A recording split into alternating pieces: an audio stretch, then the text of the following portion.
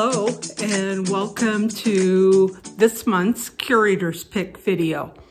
Today we're going to talk about a particular sculptor or artist, and that was Leonard Volk. And I've become interested in him, and you'll learn why in a little bit. But here's a picture of Leonard Volk, a well-known sculptor, lived quite a bit of his career in Chicago, but he was born in New York State, but then at the age of 16, he started learning marble cutting with his father and brothers in Massachusetts.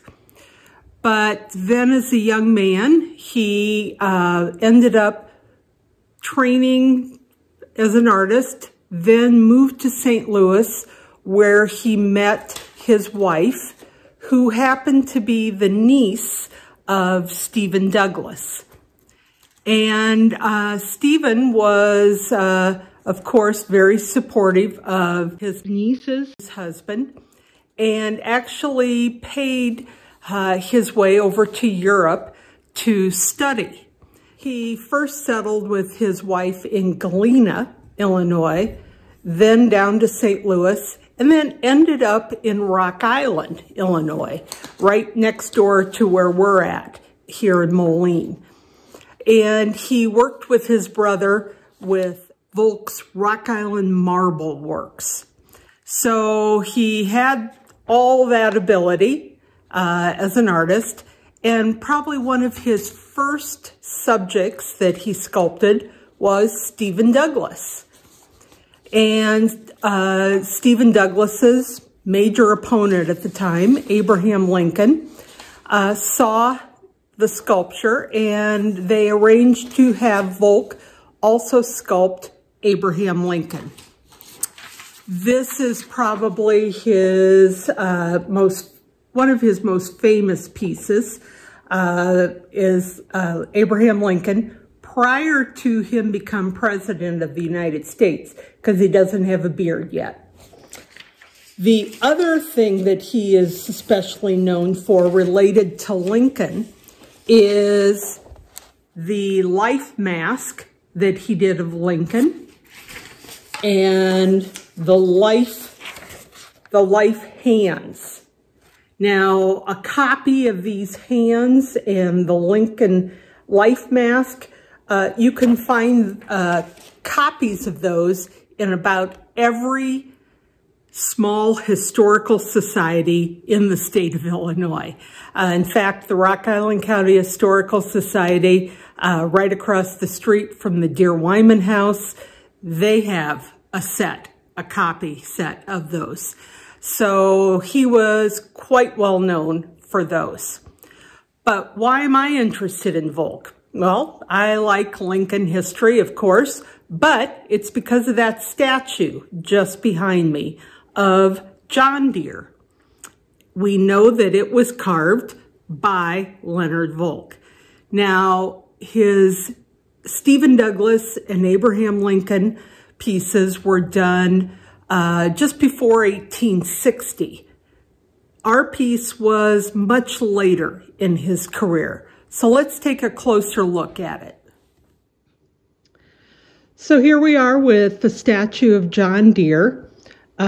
Typical, looks very similar in style to that Abraham Lincoln statue or bust, with the look of the Roman dress and the Roman hairstyle.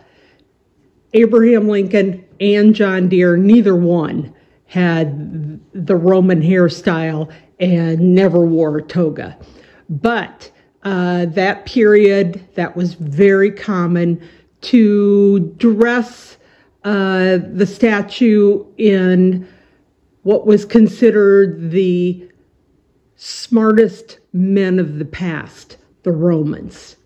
So that's why you see that Roman statue so often, including there's one of George Washington, not by Volk, and many others, all with that Roman look. But it's a wonderful statue of John Deere We know that Volk was the artist because of this inscription right on the back. L.W. Volk, sculptor, 1884. So Lincoln and Stephen Douglas were done late 1850s, and John Deere was done 1884. So if this statue was done in 1884, it's almost 25 years after his initial foray into sculpting with Stephen Douglas and Abraham Lincoln. 1884 is also interesting because it's just 2 years before John Deere died.